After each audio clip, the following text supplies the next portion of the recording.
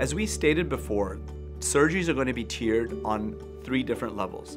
Elective surgeries are usually around Tier 1 or Tier 2. And at this time, we'll have to assess medical necessity.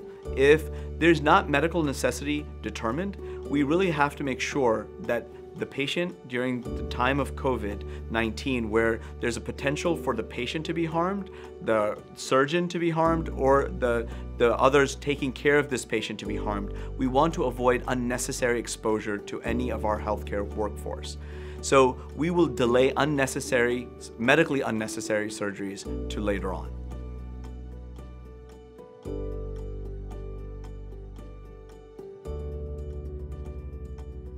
At this time, elective surgeries need to be delayed in order to protect the patient, the surgeon, and all the healthcare workers involved with the surgery. So at this time, if a surgery is deemed not medically necessary, we are going to postpone it. But if it is deemed medically necessary, we will proceed with it.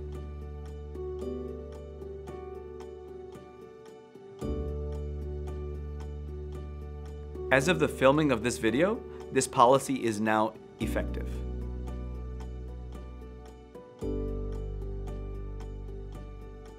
As physicians, our first responsibility is to our patients. We all took an oath to do no harm.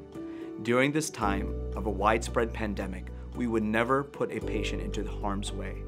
We will never pursue a surgery that is not medically necessary and then also expose our workforce, our physicians, our nurses to a potential exposure during this time.